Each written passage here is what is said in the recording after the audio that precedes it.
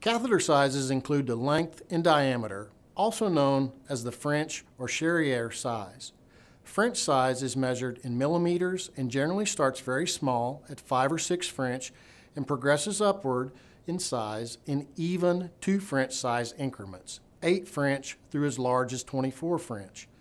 For adults, many will use between a 10 French to 16 French size catheter and a male or female length depending on your gender, but your healthcare provider will help you decide the right size for you. For children, boys may need to use a pediatric length or longer 12 to 16 inch, 30 to 40 centimeter male catheter to ensure it is long enough to reach the bottom of the bladder and provide complete emptying. Girls can actually use either a male or female short style catheter, as the female urethra is much shorter.